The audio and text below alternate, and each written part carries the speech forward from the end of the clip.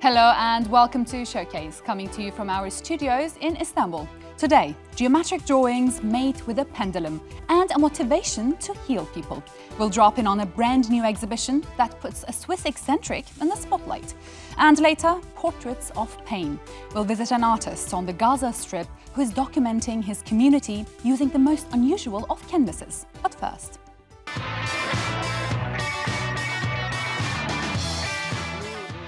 Franz Ferdinand takes us out. Showcase sits down with a few members of the band to talk about their latest album, Always Ascending.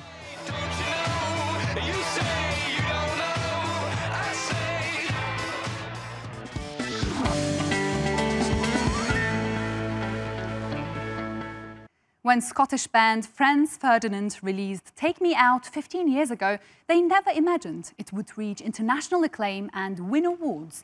But the years that followed saw sold-out tours, festivals and other chart-topping hits like Do You Wanna? Never wants to shy away from politics, the Glasgow band released a song in 2016 called Demagogue about US President Donald Trump. Now touring Europe with their 2018 album, Franz Ferdinand say they're still no closer to warming to him. Showcase's Mari Beveridge caught up with them ahead of their gig here in Istanbul. 15 years ago, the Scottish band Franz Ferdinand came bursting onto the UK's music scene with their breakthrough song, Take Me Out. And if you don't think you know it, trust me, you do.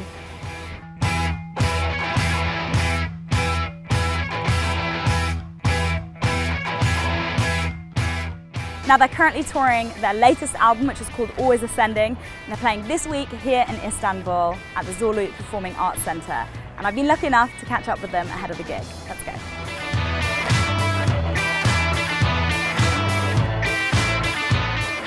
Take Me Out just turned 15 this year. Oh, did it? Yeah. It is, wow. Do you guys still enjoy? Do you still enjoy playing it? Yeah, it's a banger. People love it. It's a great song, yeah. Do you ever get sick of people sort of like shouting the riff back at you? I'd be disappointed if they didn't. In the early days, did you guys find that it ever got kind of too much for you when you kind of burst onto the scene 15 years ago? Yeah, definitely. None of us were ready for that or expected that. And so at first, like, I remember the first time you get recognised in the street, so it's like, oh, check me out. And then the next time it's like, oh yeah, gosh, this is interesting. And then like after a while, it's kind of like, oh God, you know, I need to be cool and polite, but this is quite heavy, you know. And so I remember around about Christmas 2004, going into 2005, like at the height of the craziness, I remember I needed to do my Christmas shopping. I hadn't done my Christmas shopping. And so I thought, well, I'm gonna have to go into town. I'm gonna have to go into Glasgow and do my shopping. How am I going to do that? Because it's just going to be difficult. Because, you know, people would have been buying that record like as presents, and like, anyway, it was weird. So I decided to go in disguise. So like, I had a pair of glasses with like sort of clear lenses in, and like I slicked my hair back. Did you have like a prosthetic nose on or anything? I didn't do that, but I just wore clothes that I wouldn't normally wear. And I went to town and just had loads of people come up to me like, hey, you're the guy from Franz Ferdinand. Why are you dressing like that? I didn't know you wore specs. It's you. You're just dressed really weird. Yeah, exactly. Can I get a photo with you? Like, so, oh no. And did you ever have any like? Ever have any like moments where you sort of like had girls like fainting and stuff, and you were like, this is strange. I can't say like that's ever happened, but no. And I mean, it's strange to go from nobody wanting to speak to you to everybody wanting to speak to you. That was quite a difficult transition. Are you trying to say that nobody wanted to speak to you before the band? Well, I was fairly insignificant sort of guy, really, just kind of watched. But I mean, speak to you. Yeah. But people that don't know you. Oh right, I see what you mean, right? Yeah. Speaking to you, Paul. Yeah.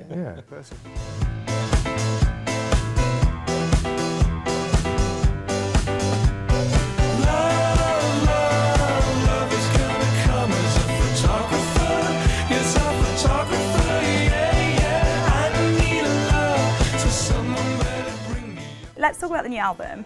I know you've described it as like naturalistic. Yeah, you did. So you have to stand by that now. I always have to come up with some way to describe it. Well, like, how would you album's describe coming it? out, like, hey, oh, I gotta think of something.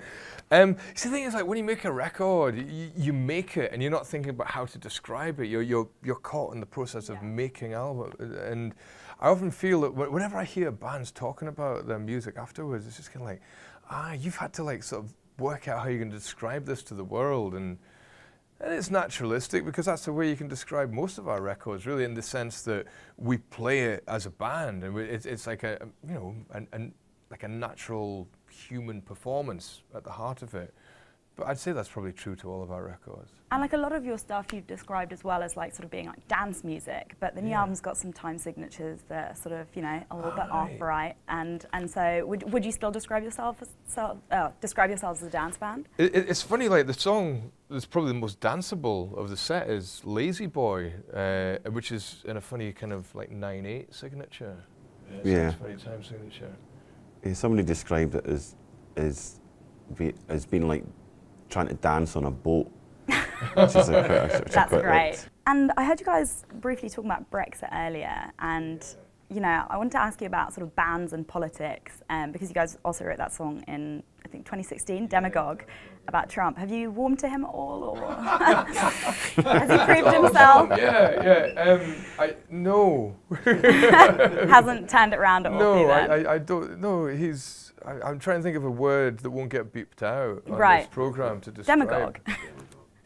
He's worse than that. He's, yeah.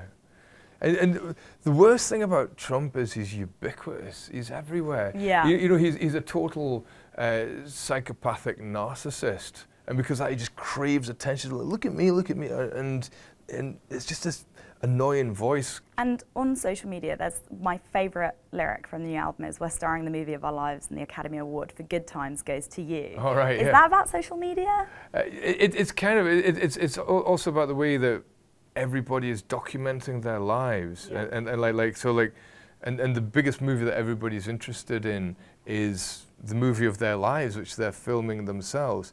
But the comment about like the Academy Award for Good Times goes to you is because, well, when you get an Academy Award, when you get an Oscar, it's not for having, it's for a performance. And so the good times that people are having in these movies isn't them actually having a good time, it's a performance of a good time. So if you watch people on Instagram having a great time, they're not actually having a great time. They're going through the motions, they're making a performance of a good time. But you guys are on Instagram, right? Yes, doing exactly the same thing. What's your sort of relationship with it? I have a laugh with it, you know, like I don't take it very seriously and post lots of stupid stuff. And I just post cats. Oh, you're going to be popular in this city. Yeah. Okay, so as I was saying earlier, I've spoken to some of my Turkish colleagues about Scottish phrases, and they couldn't believe that any of these meant anything. I don't actually know if it's just old people in Scotland that use these phrases, or if you, let me know if you guys have used any of these. Like bra and jings. Take turns explaining. Okay, this one. I actually don't know what this one means. Up to high dough. Oh, my mum says that. What does it mean? Yeah, just like at the end of my tether, sort of. It's got me up to high dough, like stressed out, you know. Right, like it comes from do re mi.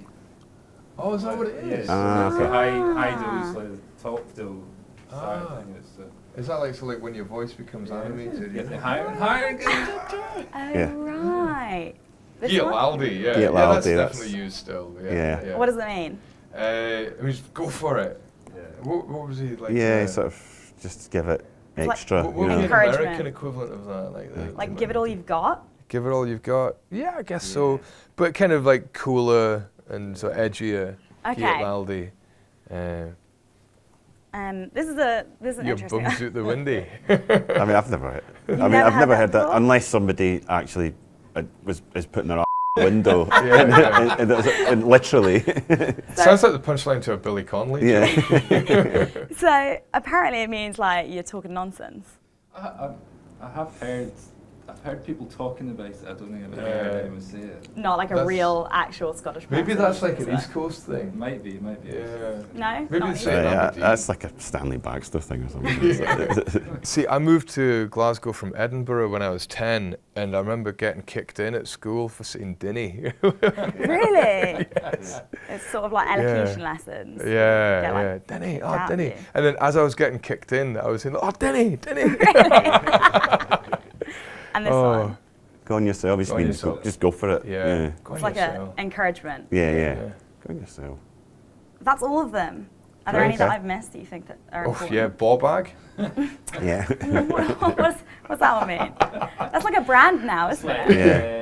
Yeah, it's like Donald Trump. Yeah. That's the word, maybe. He's also a dauber. Yeah.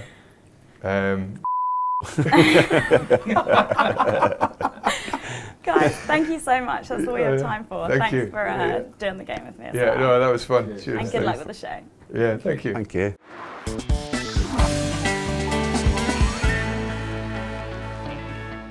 And coming up later on Showcase, Art Under Siege.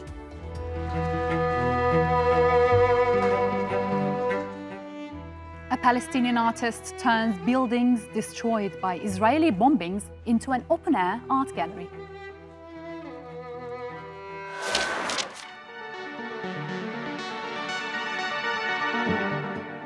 And the healer who became a famous artist. The Serpentine gets spiritual with the UK's first solo exhibit of Emma Kunz.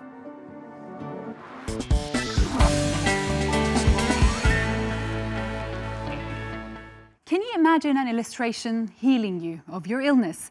Well, in the lifetime of Emma Kunz, hundreds of geometric drawings were used to diagnose and treat her patients' physical or mental conditions.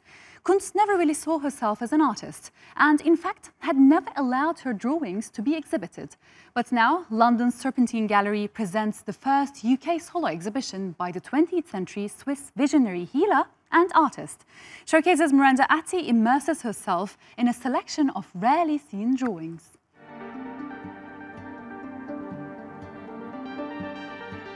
Emma Kunz began creating art in 1938, when she was already 40. In her lifetime, she would go on to create more than 400 detailed and intricate, tightly worked drawings. Her use of line, her absolute precision and colour culminates in energy that radiates off the graph paper. There are around 43 of these mandala-like geometric works on show. For Kunz, though, these weren't just art, they had a practical use too. These drawings were a vital part of her healing rituals. Kunz's drawings were born out of her practice of radiesthesia, using a pendulum to divinely diagnose and heal people. She would use her pendulum, which we know has a silver end and a jade end, and she would pose a question to that pendulum. These questions might have ranged from the political to the personal to the philosophical. And it was through the pendulum, the movement of the pendulum, which she held above the paper, the stop-starts, the energy lines, and kind of the rapid kind of sense of movement from the pendulum. It's from that in which she would plot the coordinates almost, the kind of the points and energy kind of points of the drawing.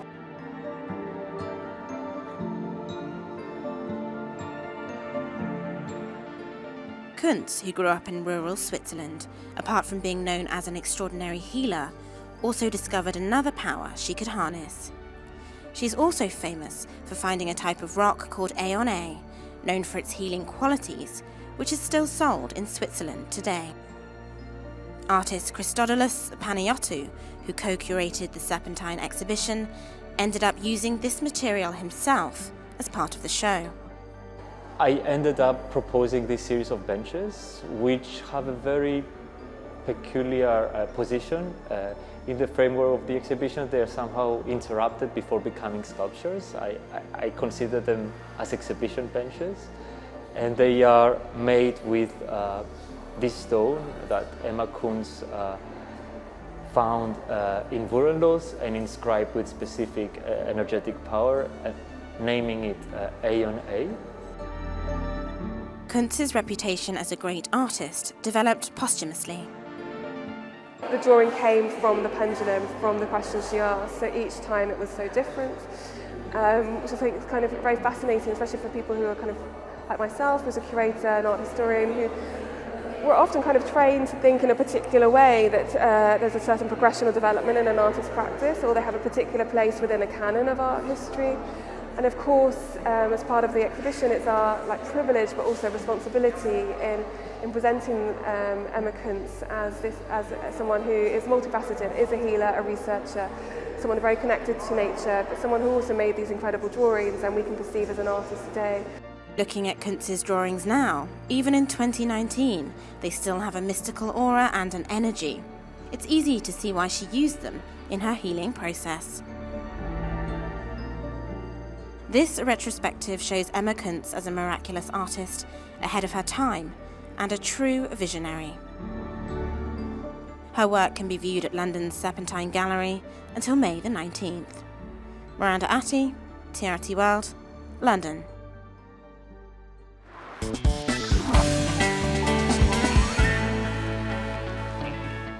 To infinity and beyond. The catchphrase, made famous by Buzz Lightyear, says a lot about the movie franchise. When Pixar Studios released the first one in 1995, it marked a milestone in animation. The never-before-seen technique, combined with characters like Lightyear, Sheriff Woody Pride, a 50s cowboy, and Slinky Dog, created a sensation. And as Showcase's Alican Pamir tells us, the recently released fourth installment is expected to be just as epic. There seems to be no sign of intelligent life anywhere. Hello? Disney's original Toy Story has a special place in cinema history due to the fact that it was the first production to be made entirely by computer animation instead of the standard hand-drawn method. It set a new industry norm with this filmmaking style, and eventually digital became the accepted form for cartoons. But it was not only the then-fresh computerized look of the feature that turned it into the box office gold that it is today. The story, focusing on the camaraderie between its lead playthings, contributed to the success of these films as well. Everyone, Bonnie made a friend in class. Oh, she's already making friends. No, she literally made a new friend. I want you to meet Forky. The latest edition, the fourth in the series, finds the famous toys of the franchise band together to help a new friend in their ranks come to terms with who he is. Just a toy. And it looks like the on-screen friendship of the 3D figures rubbed off to the voice actors who found it hard to part ways with their allies after the movie wrapped up. You're Bonnie's toy. You are going to help create happy memories that will last for the rest of her life. Huh? What? Oh, yeah.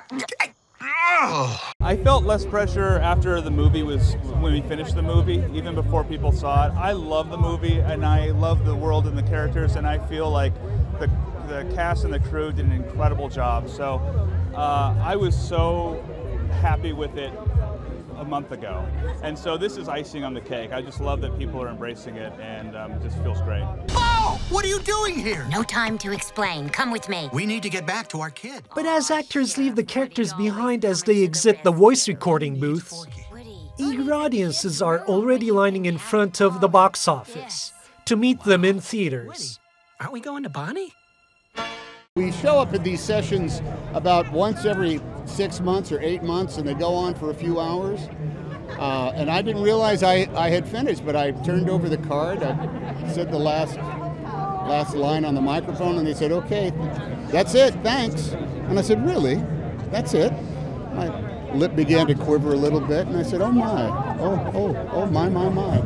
And then it was done, but there's still an awful lot of discovery to make, because we haven't seen these films, and when we see them, we're just as gobsmacked as anybody in the audience.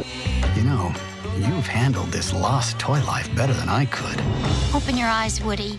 Toy Story is still one of the few franchises that has not been diluted through sequels. And the fans don't mind visual advancements as much as they mind the essence of its story. After all, it's about presenting positive role model characters and the technology is only the medium for the message. Being this hard. Woody, somebody's whispering in your ear. Everything's gonna be okay. And here to tell us whether Toy Story 4 is a worthy addition to the saga is film critic Griffin Schiller. Griffin, good to have you with us on our show today. So Thanks for having me on. Some critics said that Toy Story 4 is the weakest link in the series. Do you agree with that? Well, I mean, to put it simply, I mean, everyone's going to have their own opinion on the film, but for me personally, I don't. I actually find this to be one of my favorites in the series, either tied for first or right close underneath it. And I think it speaks to how relatable I think the story is and how needed I think the story was, even after that perfect conclusion in the third chapter. But yeah, no, I think it's a great movie. It's got a lot of great comedy. It's got a lot of genuine heart to it. It's got a brisk pace, so it doesn't feel like you're in the theater for too long. I wonder why they needed a fourth edition to the series. I mean, why do you think it was so necessary? Yeah, I mean, like the way that director Josh Cooley and the producers have kind of been throwing it around, and having spoken to them myself, their big thing is Toy Story 3 is the perfect conclusion to Andy's journey with these toys, and so that is Andy saying goodbye, and it's time for them to turn a new chapter. And so the idea for a fourth Toy Story actually came about when they were still wrapping up Toy Story 3. So this is something that's actually been in development for quite some time. And so we get to this fourth one, and you realize it's about Woody kind of trying to find his place in life after Andy, in what he's trying to do now that his purpose is fulfilled. He's trying to find new purpose in life, and I think that will be especially resonant with those who kind of have grown up with the franchise. And so that's kind of what I appreciate most about this film and the films in general is that each installment, if you grew up with the Toy Story films like myself, each installment kind of hits you at a certain chapter in your life. And for this film in particular, it's hit me at a point in transition. And so maybe a lot of the affection that I have for it comes from the personal baggage I carry in, but I'll go out there and I'll say I'm not the only one who's going to be able to relate to a lot of the character journeys in this film. Mm-hmm. And there are some new characters. I wonder what you think about them. I absolutely, I'll say this. I think that out of all the Toy Stories, each Toy Story has kind of brought about new sets of characters when they've come out. I think this one delivers they utilize these new characters the best. I think Key and Peele playing Ducky and Bunny are absolutely hysterical. They have several scene-stealing moments. They're going to get a lot of laughs. They actually probably give me some of the best comedic moments in the film. Duke Kaboom, Keanu Reeves, we're having a little bit of a Keanu-sance here, and this just adds to it. He is so delightful. He's got a really interesting arc, but also Keanu Reeves just fully commits, and he brings a lot of charisma to the role. Christina Hendricks as Gabby, who is sort of the antagonist in the film. I don't want to say too much without giving anything away, but she has a surprisingly layered and complex arc, which I very much appreciated. And that's one of the instances where they do something with the villain that we don't see a lot in animated films in general. And then Forky, we've seen him all over the marketing, and rightfully so, because I think a lot of people are going to be talking about him walking out of the film. People are going to be quoting trash. It's a catchphrase that he says, and it kind of alludes to his origins a little bit. And I think Tony Hale just kind of braces the manic and overwhelmed nature of the character. And Forky, surprisingly, is someone I think a lot of people are going to emotionally resonate with, just from the journey he goes on and the emotions he's feeling. Mm-hmm. Film critic Griffin Schiller, good to have you with us on our show today. Thanks so much for having me.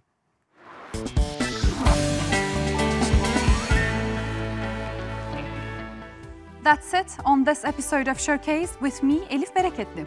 Don't forget, you can follow our coverage of the international arts and culture scene on our YouTube channel.